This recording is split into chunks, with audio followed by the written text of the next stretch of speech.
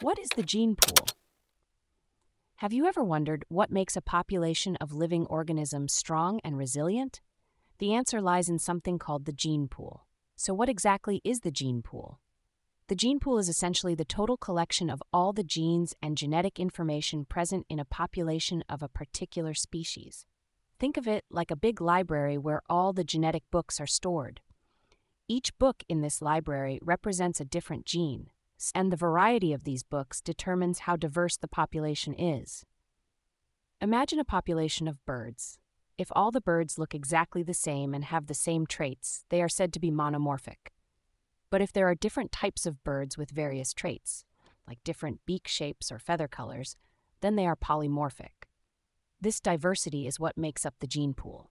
A large gene pool means there is a lot of genetic diversity, which is good news for the population.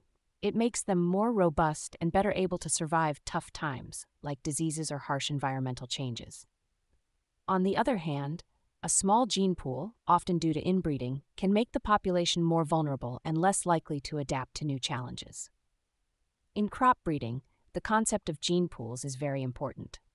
Plant breeders categorize crops into primary, secondary, and tertiary gene pools based on how closely related they are. The primary gene pool includes members of the same species that can easily interbreed and produce fertile offspring.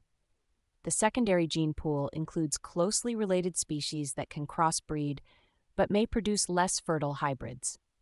The tertiary gene pool includes more distantly related species that require special techniques to breed. Gene pool centers are also significant.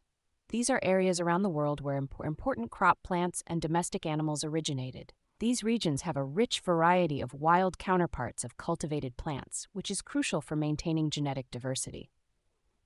So, the gene pool is not just a collection of genes. It's a key factor in the survival and adaptability of any population. It's what makes a population strong, resilient, and better equipped to face the challenges of the world.